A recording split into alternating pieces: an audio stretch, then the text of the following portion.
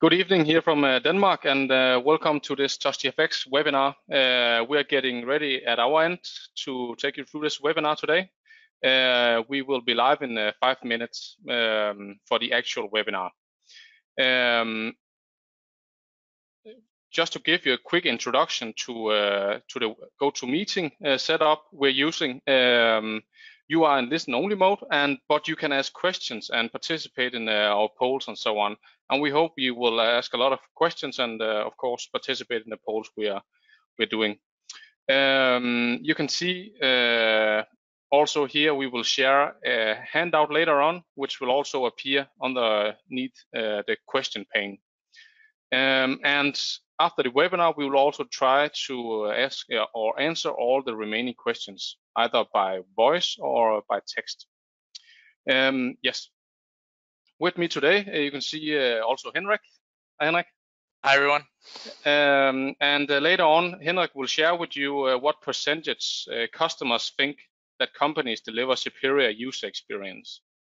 And before we start the webinar, we would like to just test a poll and see what you think of this. And I'll launch it right now. So I hope you can see it. At what percentage does customers agree that companies deliver superior user experience? And please type in what you think, and we will discover the result later on. And I can see the votes are coming already. Yeah, and please do this. While we wait for the result, let's see if Henrik also is ready for take you further into this webinar. I hope you are, Henrik. Good. I am. Definitely. Great. Yes, and 2 seconds. In 2 seconds, we will close the poll and see what the results are, and then we will start the actual webinar. Yes, let's close it now, and I will share the result with you. No one thinks 8%. 40% thinks it's 32%. So let's see what the actual result will be later on. Yes, I'll hide it. Great.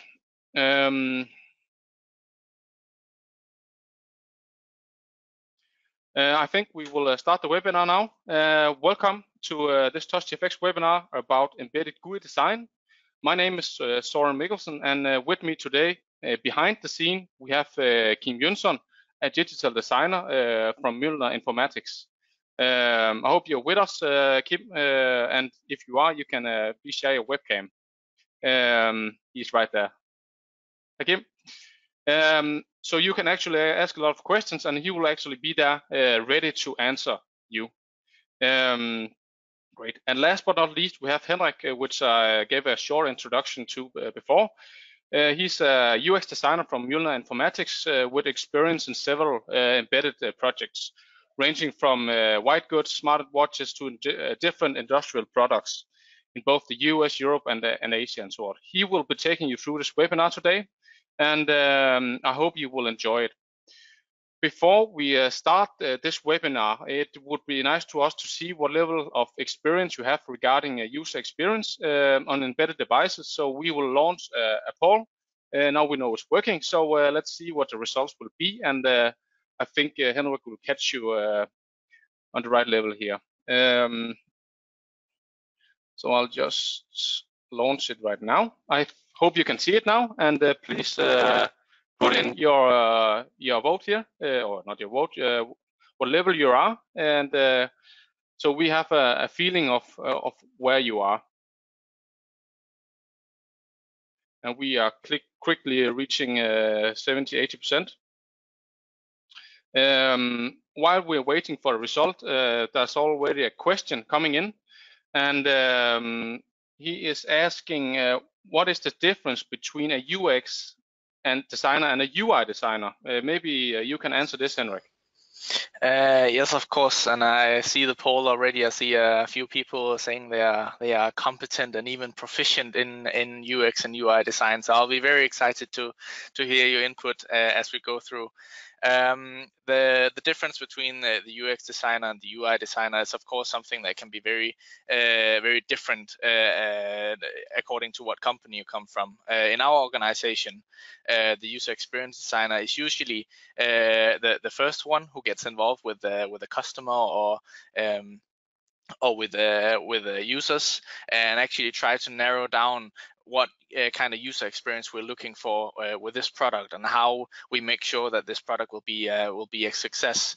And of course, as we do all sorts of different exercises and use different methods to actually narrow this down and align with the customer and align with users, gather the feedback. This is actually when we bring in our UI designers who works usually more detail oriented. So after I have done wireframes where I've sketched up the very early skeleton of the application and got the initial ideas on board and aligned with the customer, this is where the user interface designer really starts to shine, as he'll come in with his thoughts on iconography, typography, colors, and really try to get out the feel and the finish of the product. So in this way, we're actually trying to narrow down what kind of product we're building slowly getting more detail as we get to the final. Great, and thank you.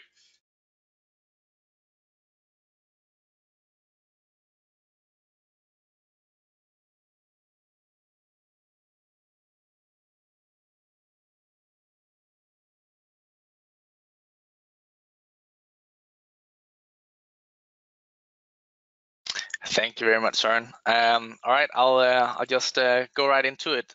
So today I prepared what I've called 5 fundamentals for embedded GUI design. So these different areas is some of the not necessarily covers everything there is to say about GUI design, but it's trying to cover different areas that we usually want to discuss with customers, or where we usually see the pitfalls when people embark on an embedded GUI design adventure.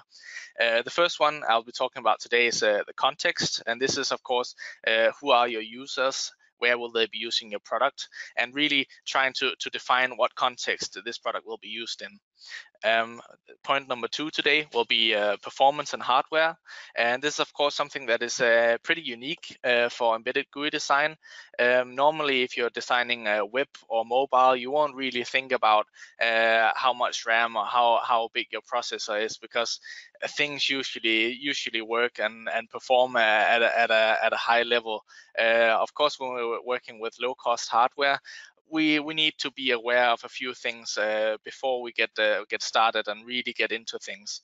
It's not because the low-cost hardware is limiting you, but it's because you really want to make sure you get the best out of what we have to work with.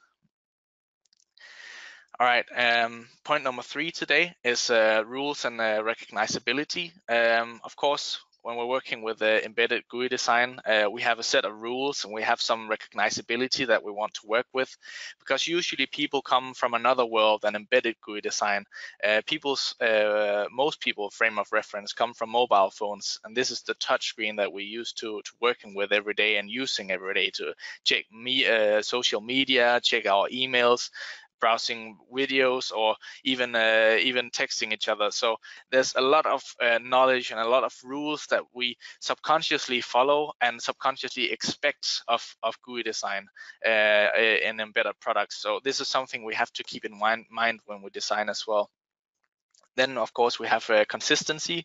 You need to be consistent with whatever rules you follow in your application, and this is something I'll talk a bit more later on. And last but not least, we have the responsiveness and the animation.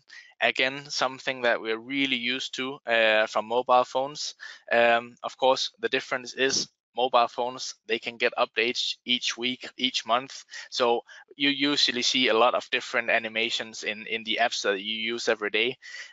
In embedded products with lifetime spans on 5, 10, or even 15 years, it needs to be a bit more, you need to be a bit more careful with what animations you choose, because what is trendy today might not be trendy next year, and certainly not in 5 years. So choosing a careful approach here it can be really important. Of course, the responsiveness is quite important as well. We want things to be responsive, again, because this is what we're used to. We need to make sure that when I click that button, the button tells me that it has been clicked. So you constantly need some feedback loop to actually tell the user that you have registered his actions. But let's get started with the first one. And this is, of course, the context. And I'll just jump into the slide here. Of course, the first question you need to be asking yourselves as you start to develop a GUI or embedded product in general is, who are your users and what are their needs?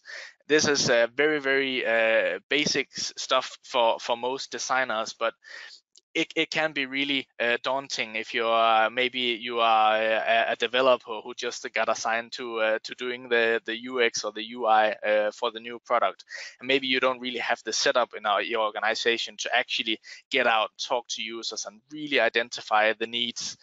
Because of course there's beautiful videos on YouTube talking a lot about how you should do this, but very, very often the reality hits you, and you have a budget, and it can be really hard to do this the right way, at least the way it is pictured in all these ideal videos that we see around the web. So one thing you need to keep in mind as well is that the consideration about who your users are and what their needs are is not only a job for the user experience designer. Usually the user experience designer is someone who gathers the information about users, about the domain, but he needs to deliver this to the rest of the development team as well, and need to keep everyone aligned so everyone knows who they're building this product for. Because when you get everyone on board and get everyone on the right track, that means that every discussion and every decision that you make during development and during the process, everyone can help each other with actually delivering some value for the end user, because it can be really hard to settle a discussion if it comes down to if one person likes blue and the other one likes red. If you have a user that says that blue is definitely the thing to go for, that's probably what you should listen to. Of course, we need a bit of argument of why do we need to talk to these customers, and why do we need to talk to these users. And I just want quickly to iterate on this. So in 2005, a consulting firm called Bain & Company, a business consulting firm, they did a survey with 362 companies, where they asked all the companies, firstly, are you customer focused? And out of all these companies, 95% said that they were definitely customer focused. Of course they would say that, because everyone is dependent on their customers. They are the main source of income, so it will be quite odd to say that you weren't. Then they asked the companies if they would say that they deliver a superior experience, and 80% of the companies say that they definitely deliver a superior experience to their customers. Søren started off the webinar with a small poll asking you how you think that how many of the customers would actually agree that the companies deliver this, and actually see how this gap turns out. And I actually saw that no one got it right, surprisingly. 8% of customers actually agree that companies deliver a superior experience.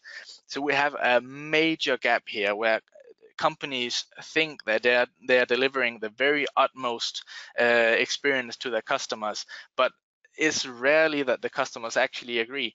And this is quite a problem, because we really want to close this gap. We want the companies to actually be able to deliver this experience, this superior experience, and we want the customers to agree, because this is what will make the customers return and actually keep your business running. So I think Søren has a question for me right here. Yes. Why do you think there's a big gap here? What is the main reason, you think? I think I'll just unmute myself. I think the main reason here is actually that most companies fail to align with the expectations and the needs of their users.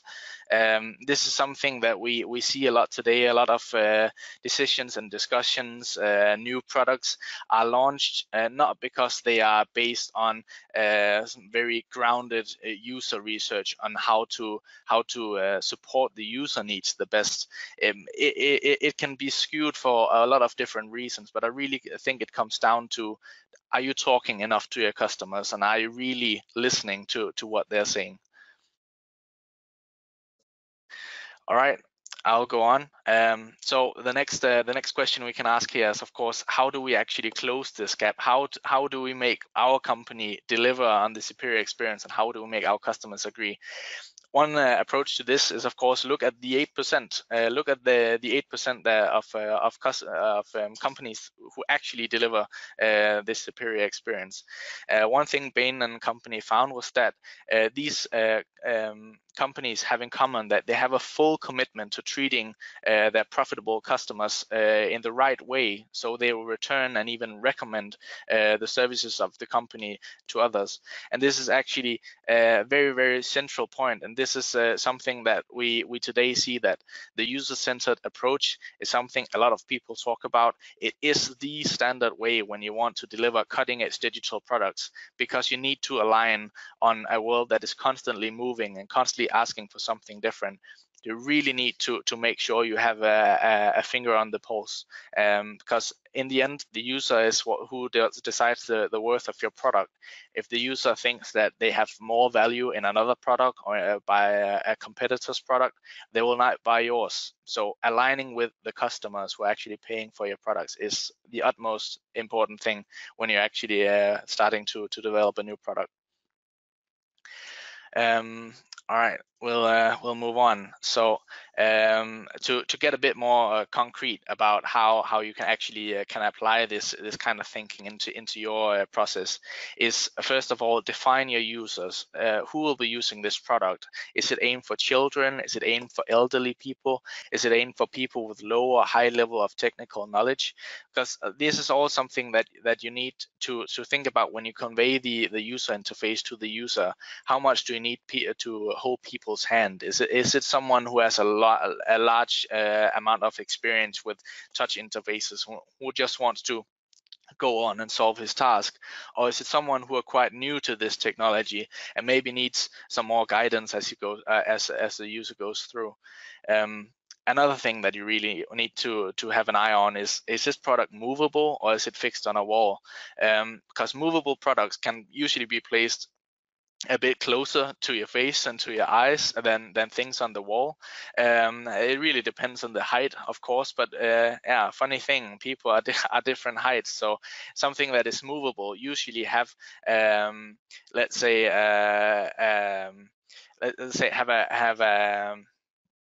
usually have the same distance to people's eyes than things that are fixed on the wall. So this is something you need to be aware of when you're choosing button sizes and text sizes, for example. Another thing, of course, is, are you working with a product in an industrial setting, or is it something for private use? Because in industrial settings, if it's a product that a user wants to solve a task multiple times a day, and maybe for an extended period of time, he really wants something that is fast and efficient and really supports the task that he has at hand. While on the other hand, if you're designing for private use, usually we go for a bit more flair, and we want people to really have a great experience with this. So this is where we go a bit more into detail and really create a nice vibe to the product. Because when you put something into your home or into your product, you start to identify a little bit with the product. So it's important that it's something that looks good and feels good. Of course, we have the size and the text of buttons, and this is something I think a great example is car displays today. Some of you might have even tried these, because the size of text and buttons on car displays today is most of the time absolutely horrendous. It's it's really hard to take a quick glance at text on these displays. When you're driving the car, you can't really look at the display for 5 seconds at a time because you need to watch the road as well. So the size of text and the ability to actually hit these buttons when you're driving down a bumpy road, as you usually do, it can actually help quite a bit to keep these in mind when you're designing the user interface. One thing I wanted to include, hope you see my little display over here with the washer, is that this demo that we did is of course aimed for being on a washing machine. So in this case, we were actually having a display that were mounted on a fixed surface. So we should actually be able to read this as a larger distance that we would if people could have it at face level. So the difference here is, of course, is this something that is 30 centimeters from your face? Is it something I can hold in my hand, or is it 1 meter away when the washing machine is at the height of my hip? So the decision we did here regarding text and icon sizes were actually decided on the distance that the most users would have to the display. Of course, I can start it for a bit for a bit flair, keep you entertained at home. All right, Søren, you have.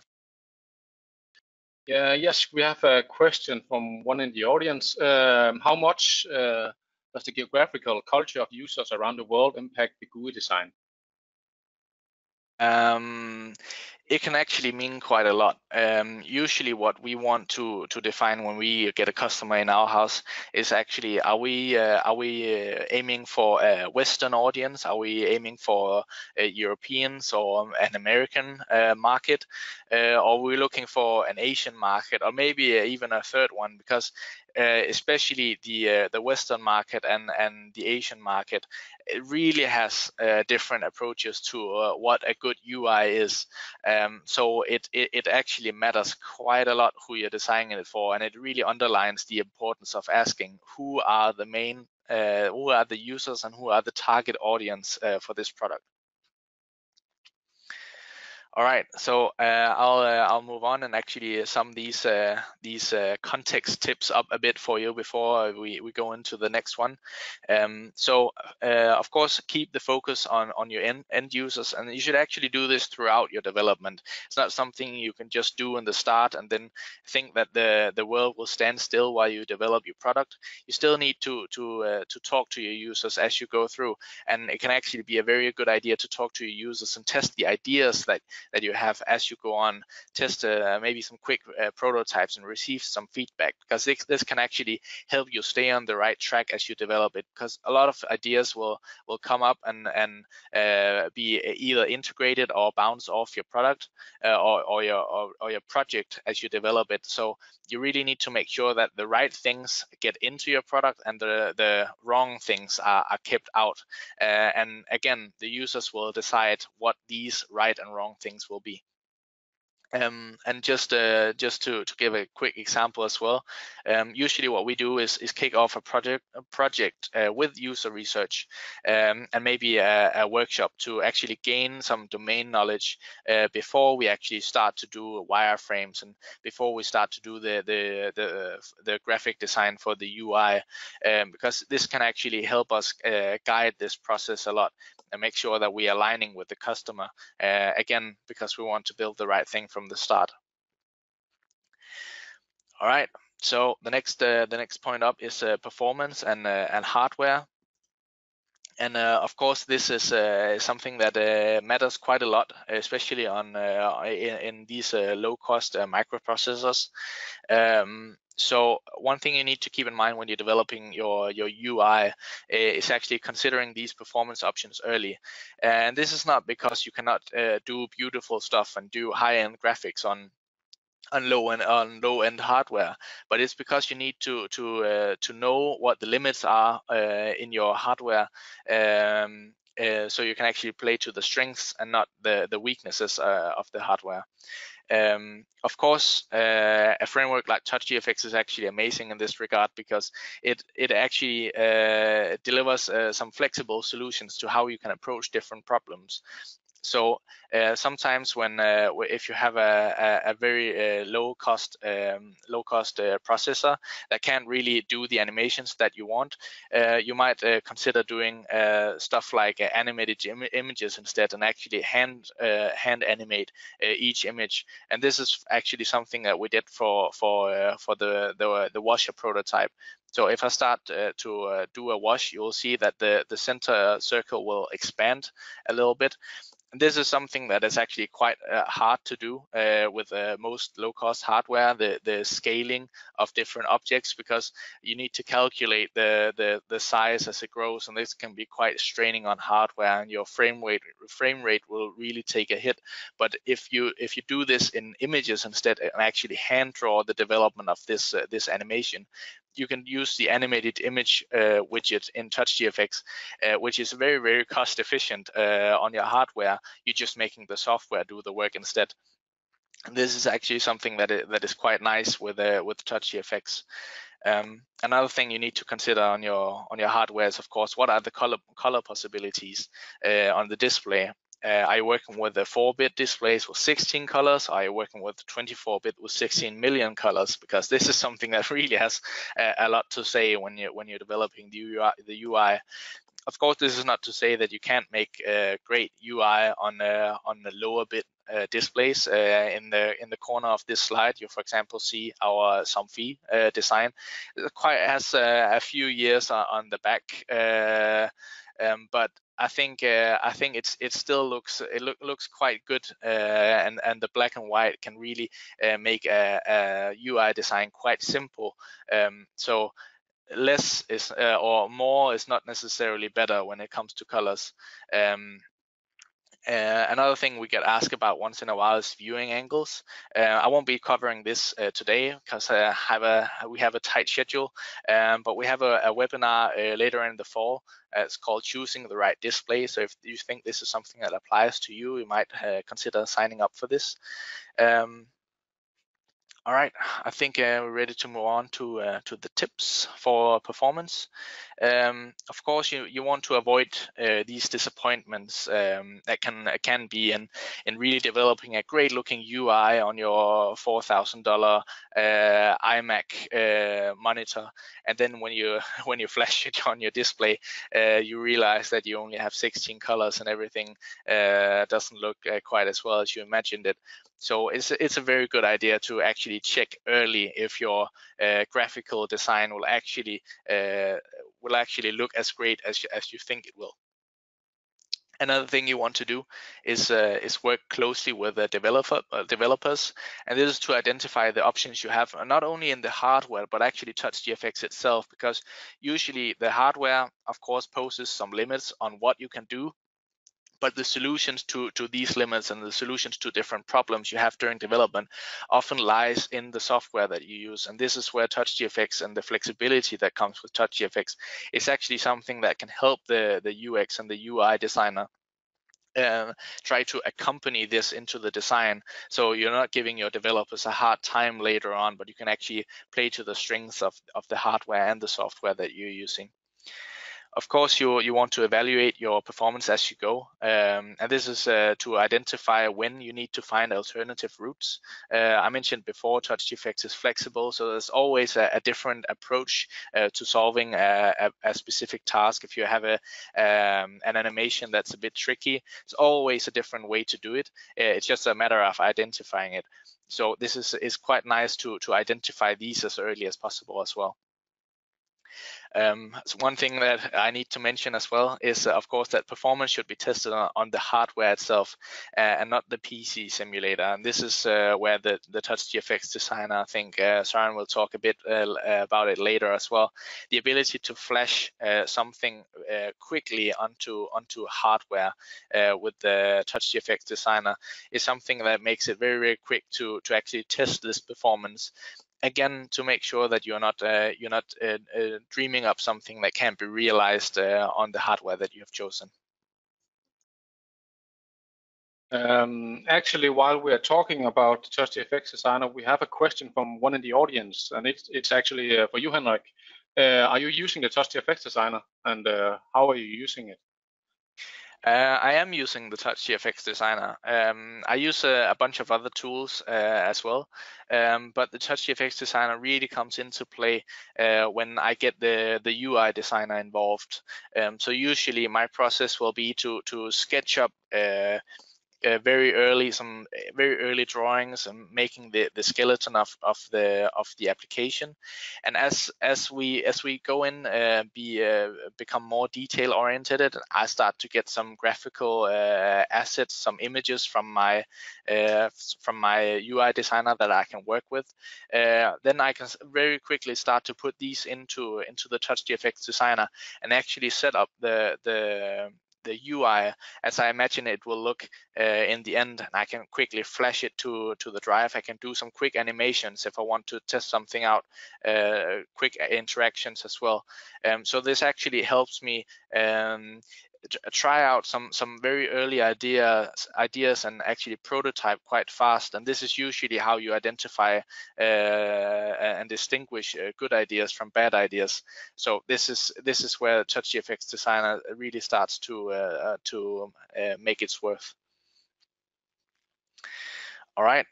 We'll jump on to the next one. This is rules and recognizability. I mentioned it as we started off as well. I need to say it again. Smartphones define our rules for touchscreen navigation.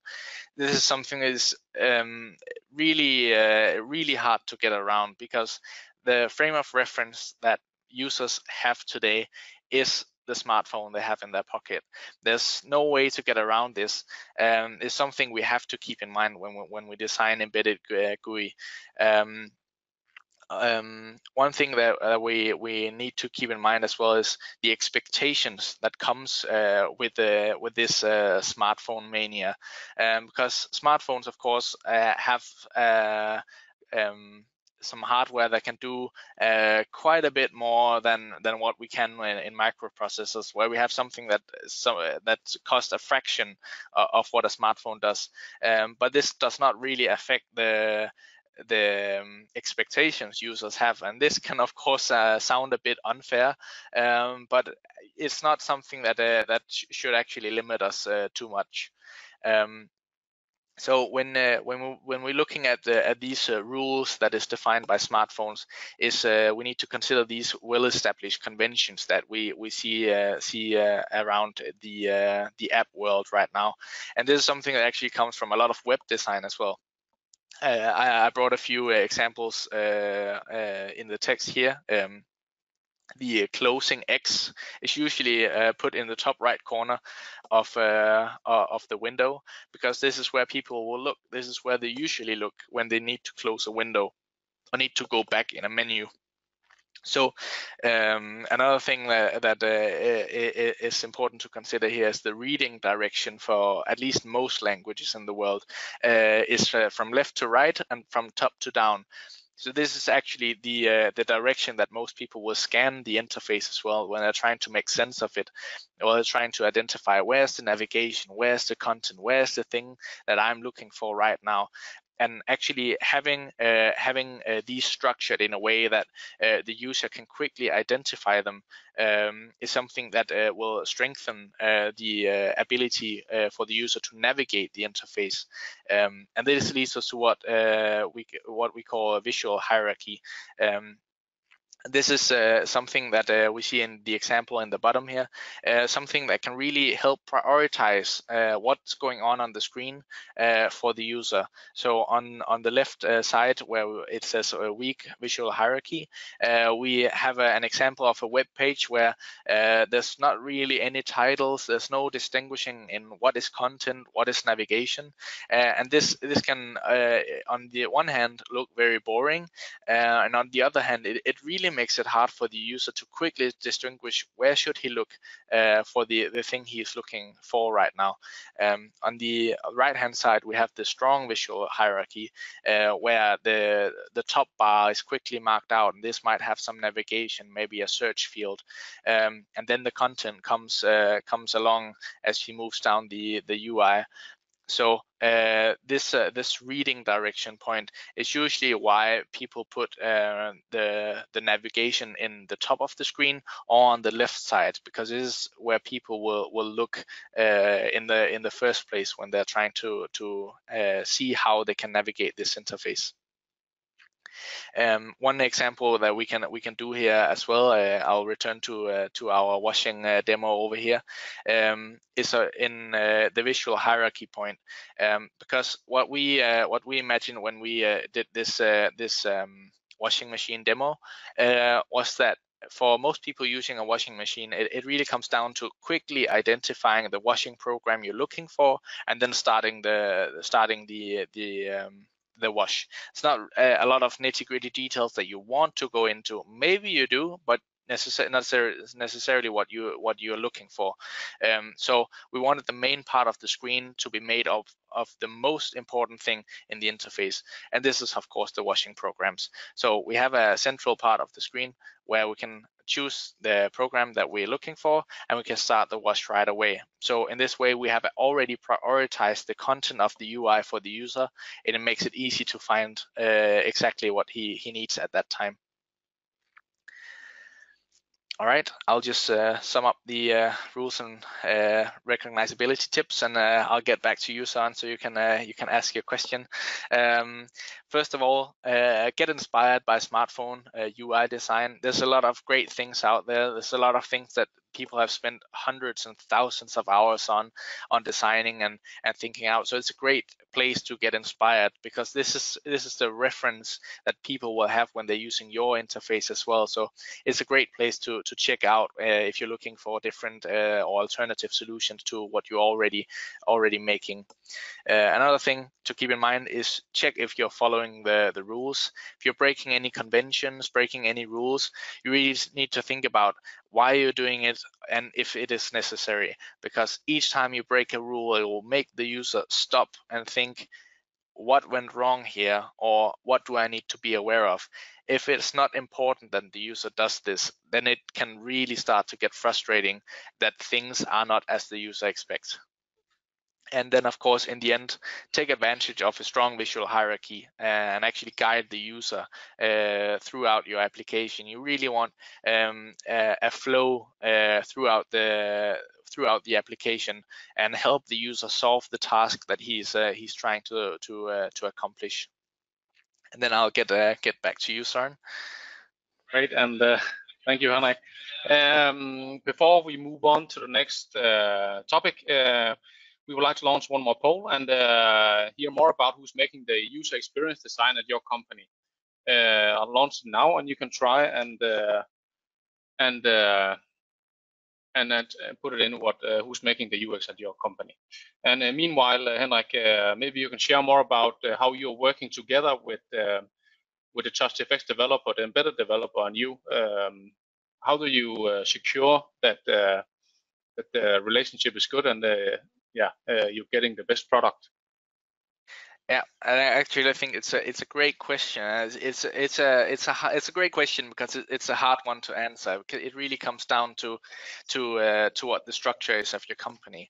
I'm quite lucky to have access to my developers pretty much all day, every day. So what I do when I get an idea, and if I want to check if something is something that can be realized on the final hardware, because I'm not an expert on hardware. I know a bit of TouchGFX, but I'm not a developer either way. I don't code. I don't do C++. So I need people around me that are experts on these fields.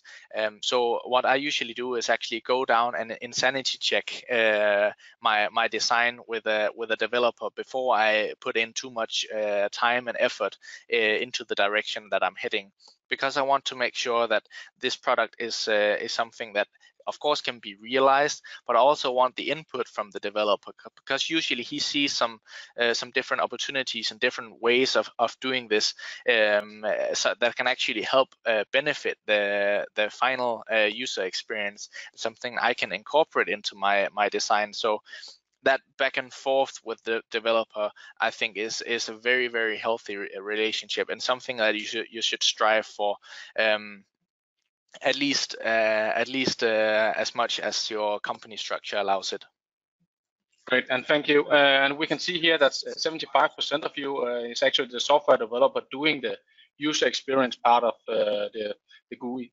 And I think it would be worth mentioning here that this is actually the beginning of a webinar series. The topics today is high-level speaking, and we will do more webinars in the future, diving into specific topics. And later on in this webinar, we'll also try and get some input from you about what you think is relevant to learn more about. So we can plan more webinars and equip you more to make a fantastic embedded product. That's but please proceed, Henrik. Yep. Without further ado, I will. So the next one that comes up is the consistency. This is of course something that overlaps a bit with my previous point about the rules and recognizability, because you want to be consistent with the choices that you have in the UI. So if you're following any rules, if you're following conventions, I really hope you are at least following some conventions, then you need to be consistent with these choices, because generally speaking, the more the user has to learn about this interface, the less he or the further away he has from actually taking full advantage of the product. If it's hard to reach new features, or maybe it's hard to understand how to really use them, chances are he won't use them at all, and in that way your shiny new feature actually won't have any value for this customer because he's not using it. So in that way, it's really important to be consistent and make the minimize the learning that the user has to do to actually use this product. Because of course something that you often can forget is that the user is not just navigating the UI for fun. It's not the goal for him to just poke around in your UI. It rarely will be, at least. He's actually using your UI to solve a task. Maybe it's operating a washing machine over here. Maybe it's buying a ticket. Maybe it's turning on a light. Maybe it's operating an industrial machine. He's trying to solve a task in the real world, and the user interface is a gateway to actually doing this. So it's very important to make the UI as invisible and as possible in this regard. You don't want the user to think too much and learn too much about how to navigate this. It should come as natural as possible. And this is of course something that can be done by actually using some subconscious tricks, because there's a lot of clues in the visual design that can actually guide the user. One that's brought up very often is the color red. Color red usually means that you're canceling something, you're going back, you're closing something. So by integrating the color red into your design, you can very quickly, and of course integrating it in the right places, you can very quickly guide the user to places where he can see that he's going back. So in that way, you incorporate these very natural subconscious things into the UI that makes it a bit easier for the user to come by. To sum up some of these into some easy to read tips is of course that you need to design for the user's expectations.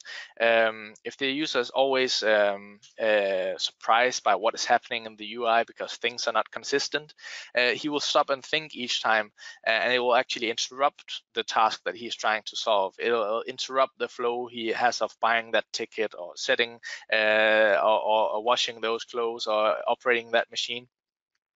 And this actually makes a very bad user experience quite fast. So it's important to keep these expectations in mind when you're designing the flow throughout the application. Another thing, of course, you want to be consistent in is the graphical design. You need to be consistent with the colors, the shapes, the icons, the typography that you use, because this is again something that the user will try to get familiar with. And as soon as you break this balance, the user will stop and think, why did you do that? Is there a reason for this? And should I be aware of something? And if there's not, this will get quite frustrating very, very fast. Another thing you need to be consistent is, of course, the general navigation, the menu structure, the position of buttons should be consistent. Again, so the user can find a natural way around the UI.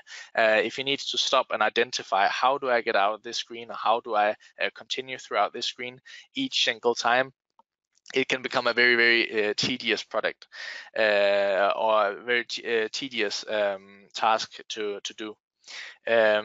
Of course, in the end, you need pretty much to make the UI predictable, and you can actually compare this to driving down a road, because driving down a road with a good visibility, no sharp turns, is actually a bit more enjoyable than driving down something that has very narrow roads. You never know what is coming up, because this is really interrupting your flow on the road. You really want to see what is ahead, and the user has the same way here. He wants to see the path to actually solving the task he has at hand. That brings us to the last point for today, or at least for me, and this is responsiveness and animation in embedded GUI design. One thing I need to mention here can be a bit philosophical, but on the bottom, humans are very communicative creatures. We're always looking for feedback for the actions that we do in the world. One example is that if I'm talking to Søren, I'll become very frustrated quickly if he does not recognize that he's listening to me, if he doesn't keep eye contact, if he's doing something else and not really acknowledging the things that I'm saying to him. I'll be frustrated a lot earlier than I actually think I will.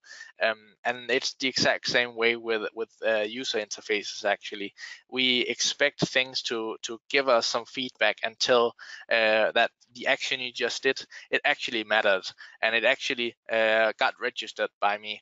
Because when this fails, and you've probably tried it before, clicking around on your desktop, on your mobile phone, as soon as you don't get feedback, as soon as nothing happens when you tap the screen or touch the mouse, you think that something broke.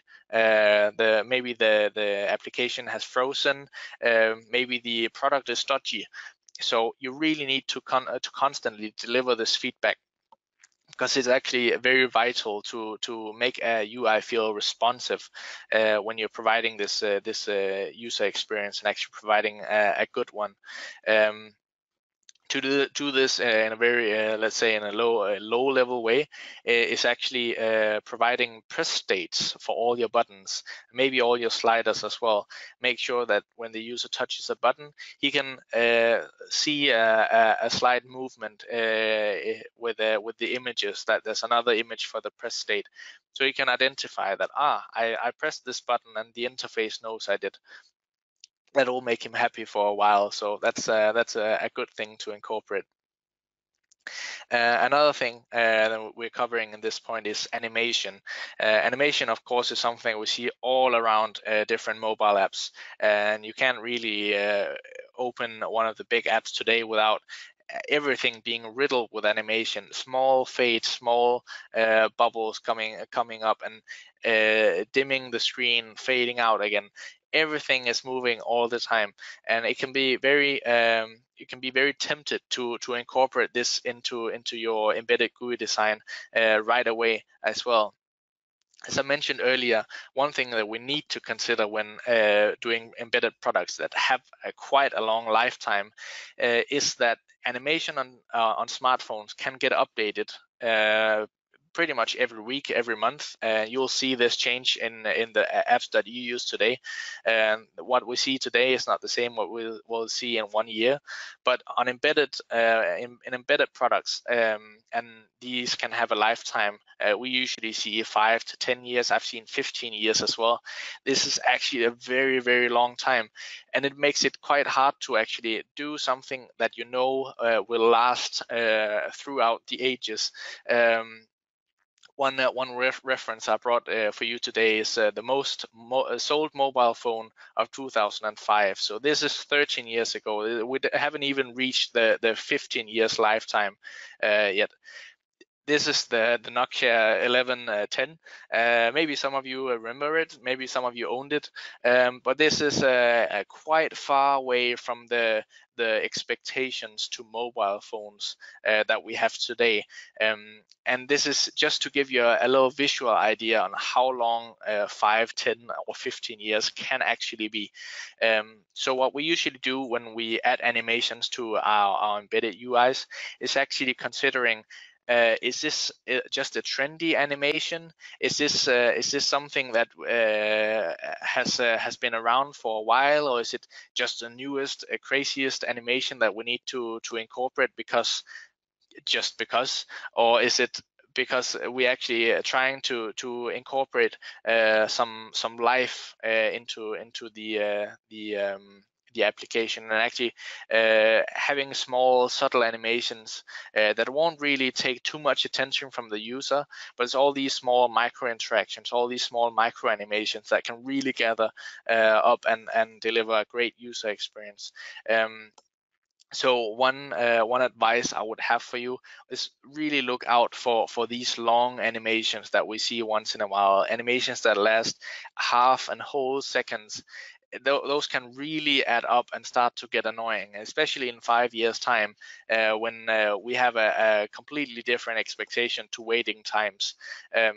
So it's really important to not keep the user waiting for too long when you add animations. Make them be snappy and make them be a bit subtle, so the user won't grow frustrated with them. And just to sum up this point is provide the feedback for your users. Use press state on buttons, messages if something changed that the user needs to be aware of, and constantly make sure that the user understands that the UI is talking back to the user. Making sure that everything is okay and his actions are actually being registered right now. You of course need to avoid this user frustration, and this is by actually just letting the user know that the UI interactions have an effect. Last but not least, animations are quite important, especially today when the expectations from mobile phones is that animations are everywhere.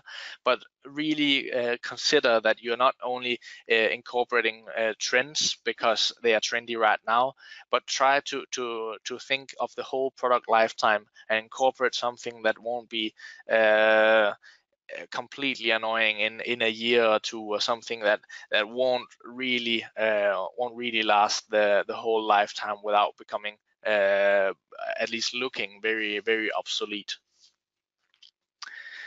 I think that was it for me, at least for now. Of course, if you have more questions, please throw them in, and we'll have a QA in a few minutes. Søren told me he just wanted to say a few words, so I'll just give the word to you, Søren. Thank you, Henrik. Please change the slide. Oh, you have. Thank you. While talking about the TouchGFX Designer, we'll just launch a poll quickly, and just to see if you are using market or user research to secure your product success. Please put in your vote, and let's see what the outcome will be. After this, we will talk a bit about the TouchGFX Designer, how we are using it, and how also Henrik is using this, especially in user tests, and how fast and easily it can be done. I can see we already at 70-80% vote ratio, so let's close it, and I'll share the result with you. I can see a lot of you are not doing user and market research, so maybe this could be a topic that we should discover later on. If it should be, please let us know, and we'll do a poll later on also to get your inputs on what could be relevant.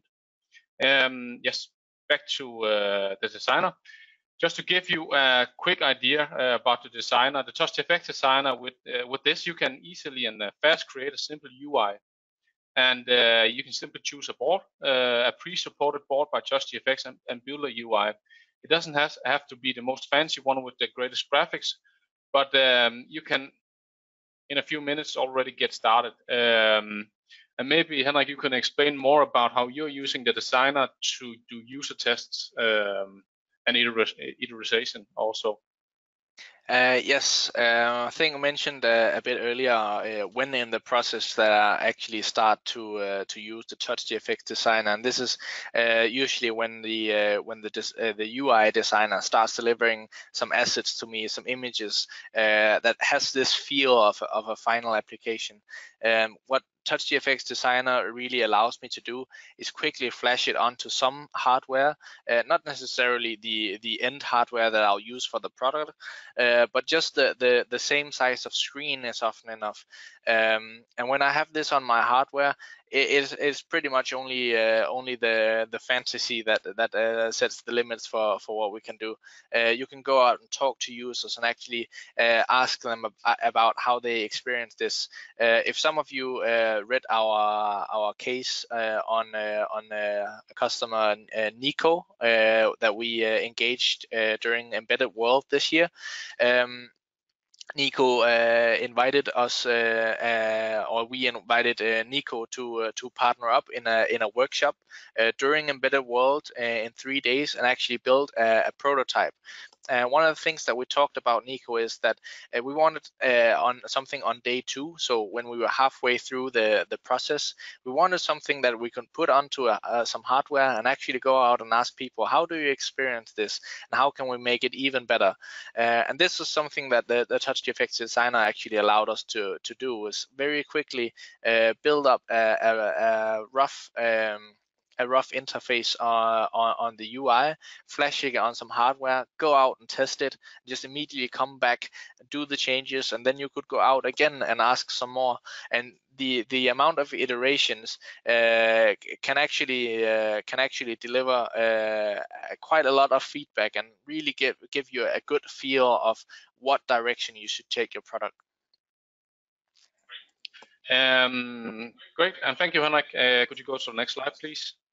To give you something from this webinar which you can use, Henrik and Kim has made a PDF file with sharing some of the UI and UX wisdom, and please check this out. We've made a handout which you can see beneath the question pane, and you can download this. And if you can't see it or didn't receive it, please let me know. We will also share this after the webinar. Great. Please, the next slide, Henrik. The TouchGFX designer is also available online in a free evaluation version. Please visit touchgfx.com. You can also see the link in the chat for this download. Getting more support, knowledge base, and so on, you can visit our help center. We have basic knowledge base, articles, videos, examples, and so on. You can, of course, write us, both me and Henrik, and we will try and help you move on. And also, upcoming and previous webinars can also be found on our website. As I mentioned, we will do more of these webinars later on, but we will also do more on the embedded side, the developer side, on hardware integration, for example, and this will be done next week. So please sign up if this is relevant for you. We will also do another poll here just to see what you think could be a relevant topic to discover in this line of webinar regarding the UI and UX. So I'll just launch a poll here, and please give your input here. If this doesn't cover what you think could be relevant, please use the chat or the questions just to give us a quick answer on what you think is relevant. This is good input for us and useful for future roadmap planning for webinars. So please let us know. So we and they are coming, I can see. We have a lot of from idea to finished product and responsiveness and animations. I'll just close it now, and you can also see the results, of course. Yeah, this is also the results most likely from our earlier webinar today. So we will take this into consideration, and yeah, please stay tuned in on our website. Great. Next slide, please, Henrik. We are online after the webinar also. It will end in a few minutes. Try to answer all your remaining questions, either in voice or in writing, and you can also write us an email if you have any questions. Next. Yeah, and thank you for attending this webinar and being active.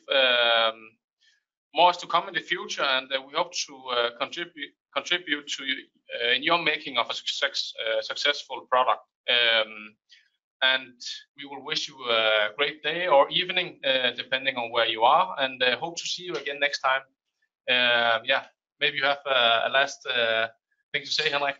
Yeah, I do. Thank you so much for tuning in, guys. I hope you got something for it. If you have a question or anything that you, any interest point that you thought we should talk a bit more about, just quickly leave a comment or a question below, and we'll talk a bit more online with you before we all head off. But have a great evening, guys. Yeah, and you can see an email address here, TouchGFX info@dropnographics.com. Please write us and let us know what you think, and if you have any questions, feel free to fire away. Yeah, bye bye from here.